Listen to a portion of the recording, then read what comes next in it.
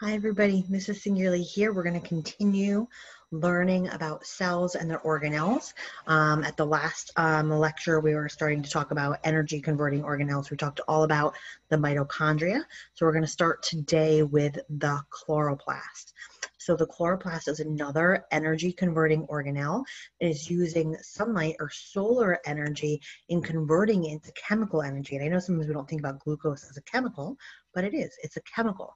And so we're taking sunlight energy and we're converting that into chemical energy. Sometimes it also says we're taking inorganic molecules and we're using it to make something that is organic. And the process the chloroplasts do to synthesize molecules such as glucose is photosynthesis. Now, this chloroplast organelle is something that's membrane bound, so it's going to be found in eukaryotic cells, but only things like plants and algae. So things like plants or some protists. Algae is considered a protist. And so there are these little green jelly beans that you see floating around in these Elodea cells or Elodia cells. And so they look like these little green jelly beans, and they're little, light absorbing jelly beans. And we're going to talk more about their structure here in a second. Now, chloroplasts are in a class of plant structures which are referred to as plastids. And chloroplasts are the ones that, we're going to reference the most, and is the one that you really need to know.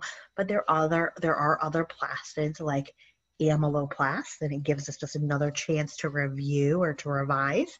And amyloplasts are a type of plastid that stores starch in roots and tubers. And why is it called? So that'd be like a potato. So why would it be called an amyloplast? Well, remember that starch is made out of amylose and amylopectin. And so these amyloplasts are storing those polysaccharides. There's also what we call chromoplasts.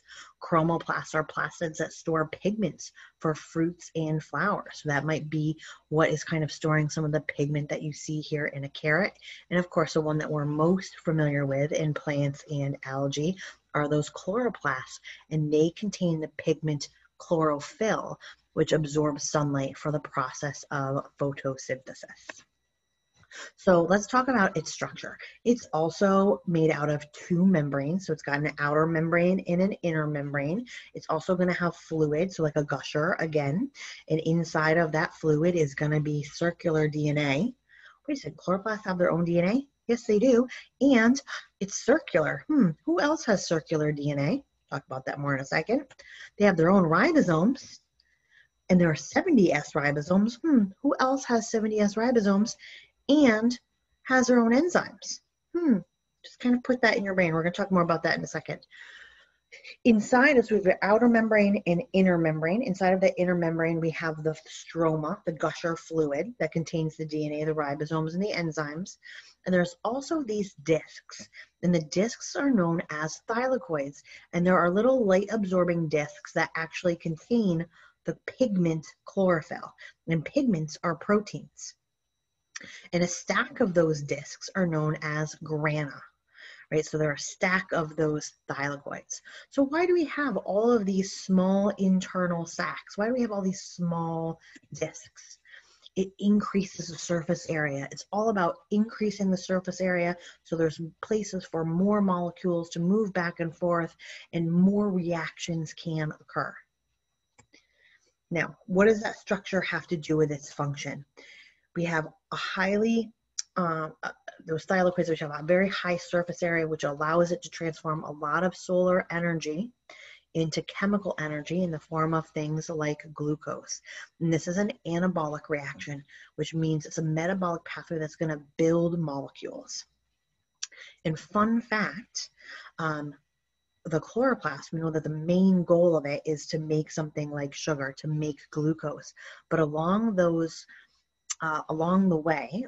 the reactions to kind of make that glucose, there is a small amount of ATP that's made in the photosynthesis reactions. So photosynthesis is going to use ATP, but it's also going to make a small amount of ATP along the way as well. And here we have just a very oversimplified comparison thanks to the amoeba sisters. We have our chloroplast saying, I use light energy to make glucose. We have our mitochondria saying, and I break it down to make ATP. So that's kind of our general overview. But I do want you to know that the chloroplast can make some small amounts of ATP. Chloroplasts, again, they're only found in things like plants and algae, and we would consider them autotrophs. Autotrophs means that they can automatically make their own food. Okay, and not like you can make your own food in your house, like they can make like a hamburger or mac and cheese. It means that they can, like, it'd be like if you just walked outside in your backyard right now, stood out in the sun and said, I'm full. That's what we mean by they can make their own food. They can be out there and make their own food through the process of sunlight. And again, these are things like plants and algae. The opposite of an autotroph would be a heterotroph. So that'd be like a human, it would be like the billy goat that you see in the image, or even things like fungi where they have to consume or absorb their food. Now, we do know that there are some similarities between mitochondria and chloroplasts when we looked at their structure and their function. They're both energy converting organelles. They both had double membranes. So we know we have a phospholipid bilayer, but now we have two phospholipid bilayers. They're what is known as semi-autonomous organelles, which means that they control a lot of their own functioning, but not all. So they can make their own proteins, they can make their own enzymes, they can even reproduce on their own, but they can't survive on their own. So that's why we say they're semi-autonomous. We know that they both have their own circular DNA, they have 70S ribosomes, and they have their own enzymes. And how they divide through a process called binary fission, which is very similar to how a bacteria divides. And so if you can think of, well, what other organisms have 70S ribosomes and circular DNA? That would be bacteria. And so what inferences can we make from this evidence? We can infer that mitochondria and chloroplasts were once free living bacteria. And scientists do think this. They think that mitochondria and chloroplasts are descendants from ancestral prokaryotes based on the evidence that they have DNA like a bacteria, they have ribosomes like a bacteria, they divide like bacteria. And so there's a lot of evidence to back up that hypothesis. And scientists actually have a theory known as the endosymbiotic theory.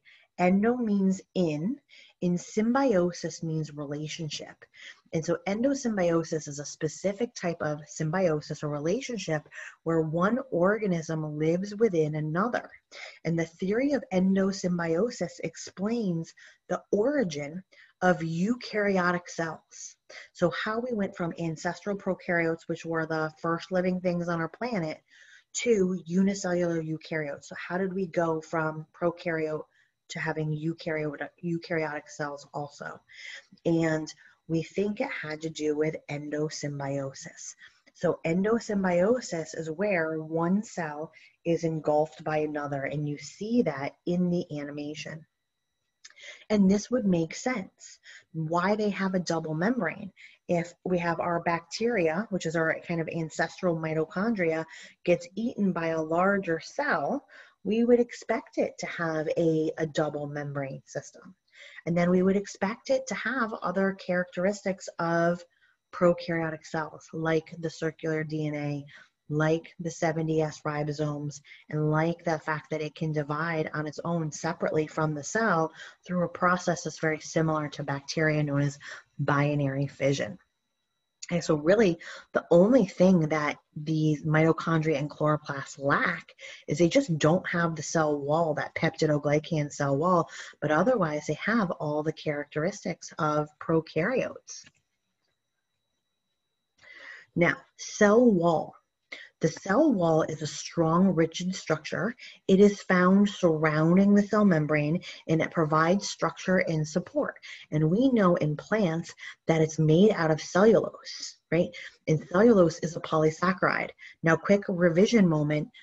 Cellulose is made out of what type of glucose? Do you remember? The answer is beta glucose. So cellulose is a polysaccharide made out of beta glucose. And remember, when you have a string of the beta glucose, can it just be in a string of kind of repeating beta glucose molecules, or does every other beta glucose have to be upside down in order to have that glycosidic linkage? It's the second one. Every other one has to be kind of upside down in order to form the glycosidic linkage, which means then that our cellulose polysaccharides can hydrogen bond to other cellulose polysaccharides, forming this nice rigid structure, the cell wall. All right, so in plants, it's made out of cellulose. In bacteria, a bacteria cell wall is made out of something called peptidoglycan. We've learned in our carbohydrates unit too that fungi, like mushrooms, their cell wall is made out of polysaccharide known as chitin. And there are some protists that have a cell wall, but we're not going to kind of get into it in this unit and what types of cell walls they have. But so far we've got bacteria have a cell wall, some protists can have a cell wall, fungi have a cell wall made out of chitin, plants have a cell wall made out of cellulose. The last one is animals. Animals, 100%, we don't have a cell wall. We only have the cell membrane. Now remember, when we're talking about bacteria and plants having that cell wall, they also have a cell membrane. The cell wall is just kind of going in addition to the cell membrane, okay? Now, with plants, you might be thinking, well, if we have a whole bunch of plants linked together, how do materials get from one cell to the other? They get there through something called plasmodesmata. It's like Hakuna Matata. What is it? Hakuna Matata, right? Plasmodesmata. It's a fun word to say. And so these are channels in the cell wall, and it's how plant cells are linked to neighboring cells. It allows the cytoplasm, right, which includes water and solutes and proteins, to pass freely from cell to cell. And so you can kind of see these pathways through the cytoplasm, through that plasmodesmata to the other cell. And here, if we kind of look at a diagram of the plant cell, you can see these channels in the cell wall. And those channels are the plasmodesmata. Next up is the cytoskeleton. The cytoskeleton is an internal skeleton which helps plants to organize cell structures and activities. And the cell structure, which you can see, it's got, there's been some fluorescent dye added to this microscope image, is this network that's made out of these different protein fibers. And the cytoskeleton is found in eukaryotic cells. And we're going to talk about the types of cytoskeleton that are found specifically in eukaryotic cells. Some prokaryotic cells also have a type of cytoskeleton as well, slightly different functions. So we're going to focus mostly on eukaryotic cytoskeleton. So it's made out of these different protein fibers to provide structural support, so maintain the shape of the cell, can even anchor some organelles down.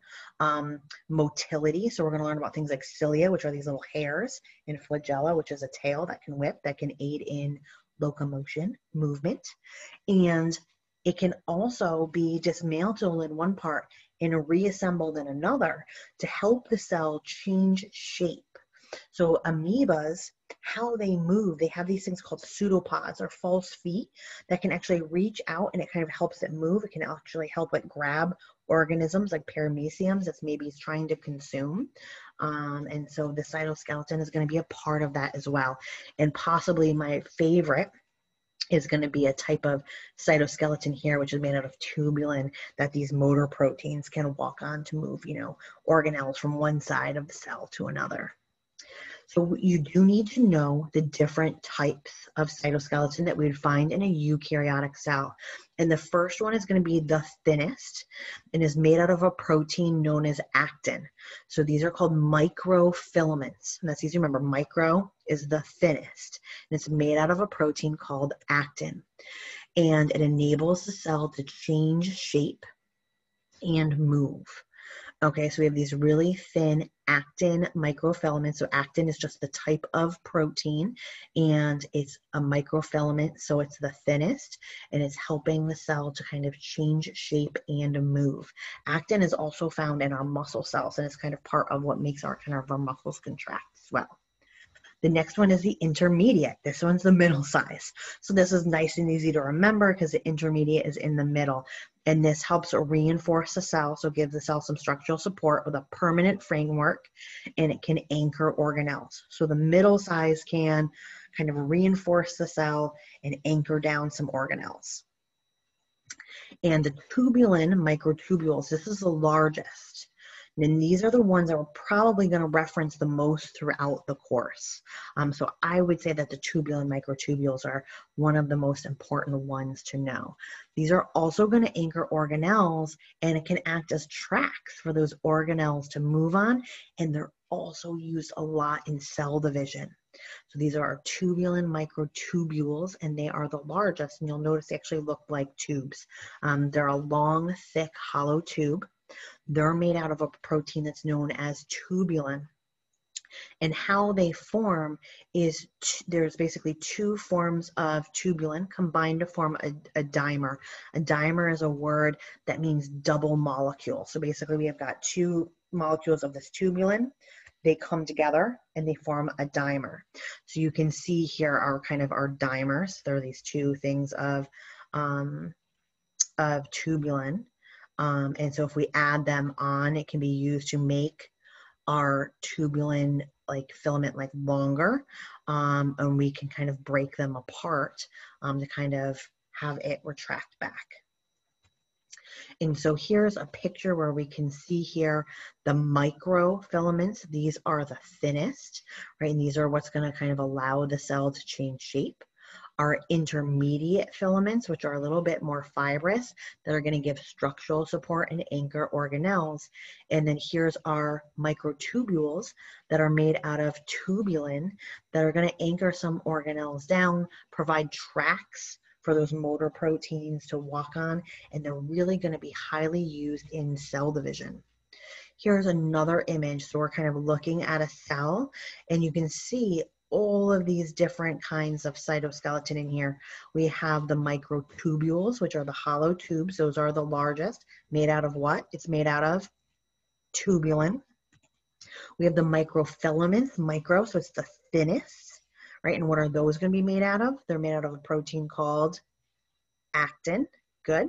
And then we have our intermediate filaments, and those are really going to be just providing structural support and anchoring our organelles down. Now, we have locomotive organelles, so things like cilia. These are short hair-like structures that can be found on the cell surface. Some protists, these little unicellular organisms that are eukaryotic, can move this, help have the cilia for movement, for them to actually move around. But we have cilia on some of our cells as well. On our nose cells, we have some cilia, and on our lung cells, we have cilia. And what they're doing is in our nose and in our lungs is they're moving substances over the cell, kind of keeping debris and things like that out. Smoking will actually burn the cilia off of your lung cells. And it's just one of the many reasons that smoking is bad. And then flagella is the long hair-like structure that you would see on maybe like a sperm cell that's also used for movement. And the flagella we might see on sperm cells, euglena, which is a protist, and some bacteria cells. And what's driving the cilia moving and what's driving the flagella tail is those microtubules that are made out of tubulin, the kind of largest part of our cytoskeleton.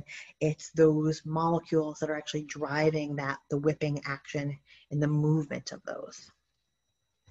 Now, we're going to see microtubules again, the tubulin microtubules, because that's what causes cell division to happen. So if we take first a look at this cell diagram and this cell dividing, those things that look like spider webs that are reaching out and grabbing onto the chromosomes and helping to pull them apart and for the cell to divide and accurately divide up its genetic material. Those spider webs are microtubules, and they are made in microtubule organizing centers known as centrioles. Centrioles are going to help with cell division, which is mitosis, and we're going to cover that in depth in another unit.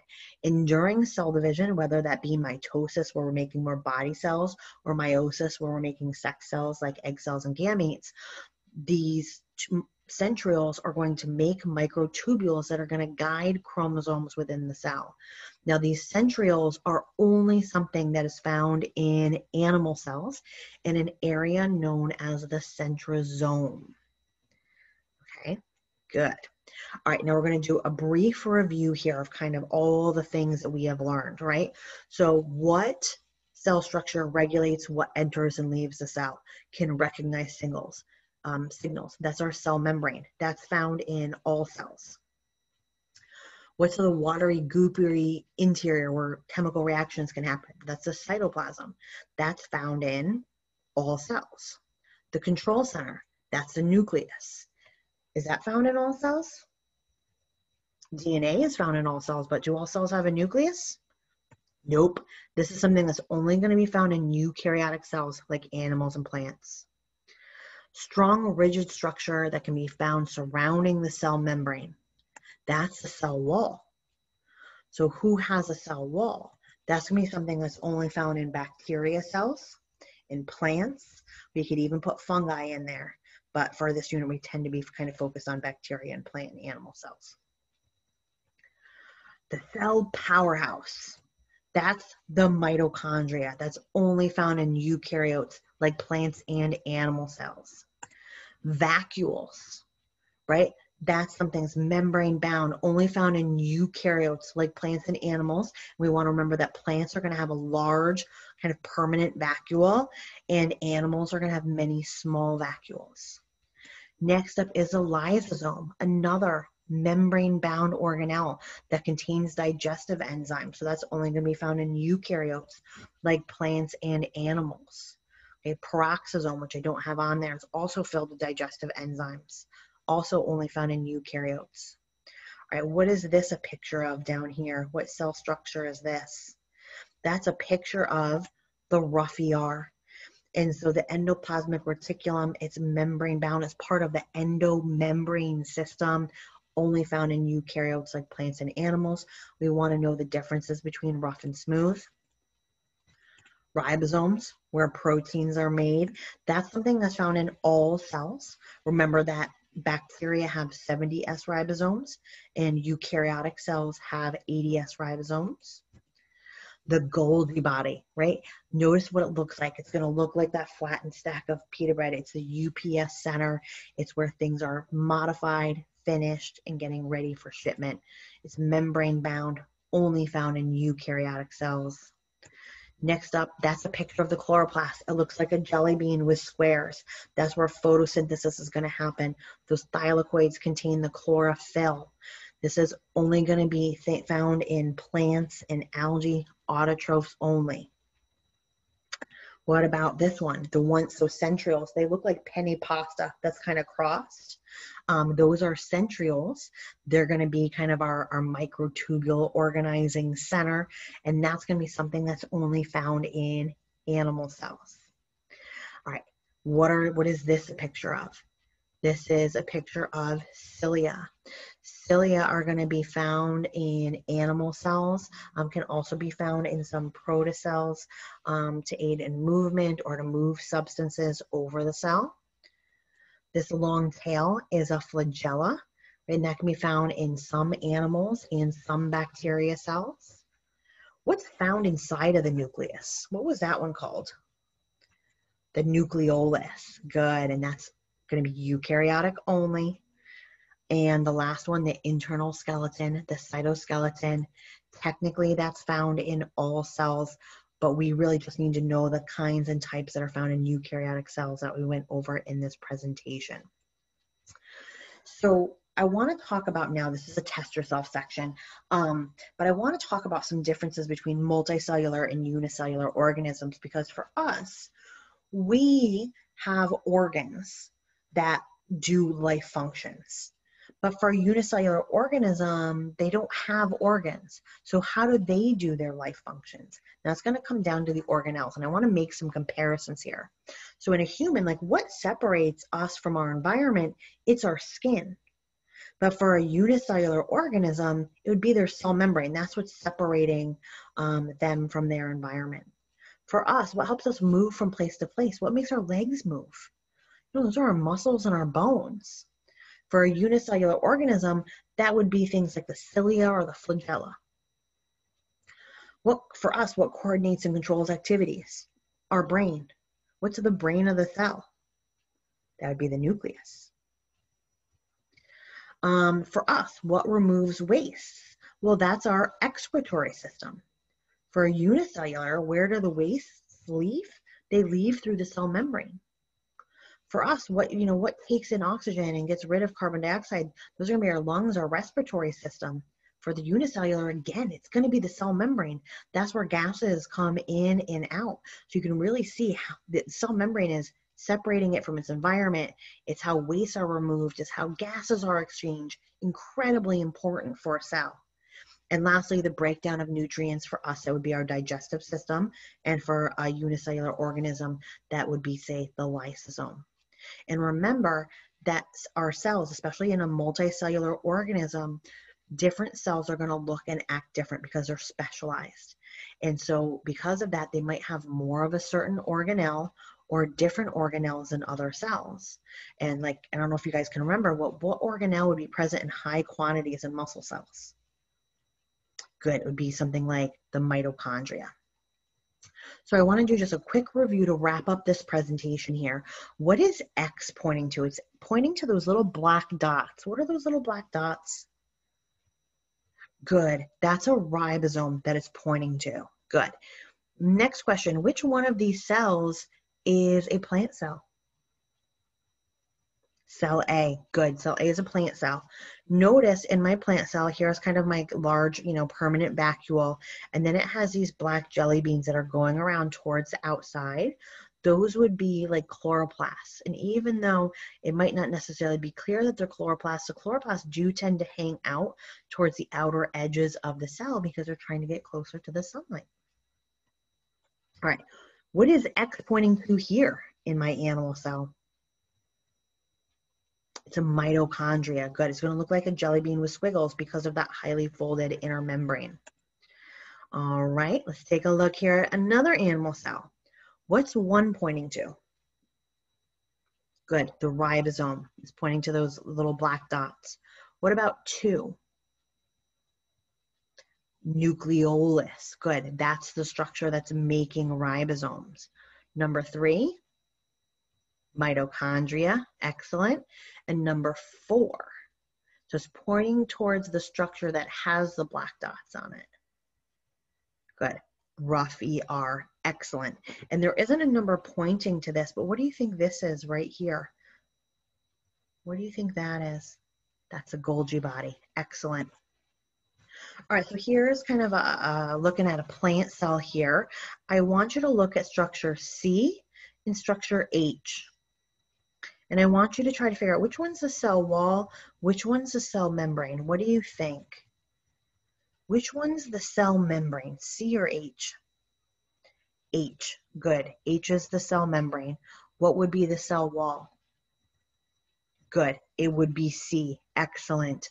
What's F pointing to? The central vacuole, good. What's D pointing to? Golgi body, excellent, good. Here's a look at an animal cell. We're going to kind of go through these. So D is pointing to the cell membrane. Good. T is pointing to the mitochondria.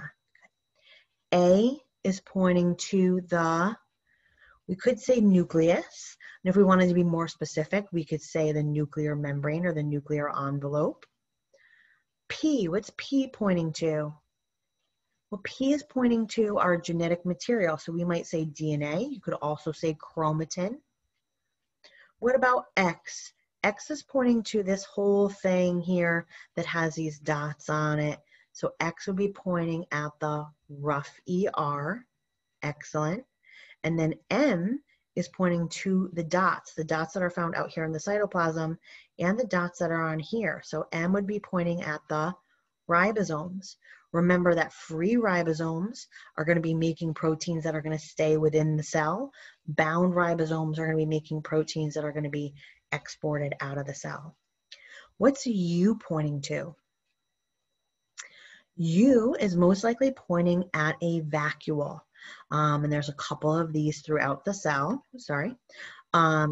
It could, I mean, because vacuoles and lysosomes look very similar. I would say most likely vacuole because it's not showing me any enzymes in there. All right, and what's C pointing to? That's pointing to our Golgi body. Excellent. And then V is just kind of pointing into the watery material, which is our cytoplasm. Now notice there isn't a letter pointing to this. X is pointing to our rough ER. What if we had another letter pointing to this part that doesn't have any dots on it? That would be our smooth ER. Excellent. All right, so that's where we're going to end our lesson today. I hope that this was helpful, and we'll see you back here tomorrow. We'll start learning about why cells are small, and we're going to do a virtual lab. All right, great.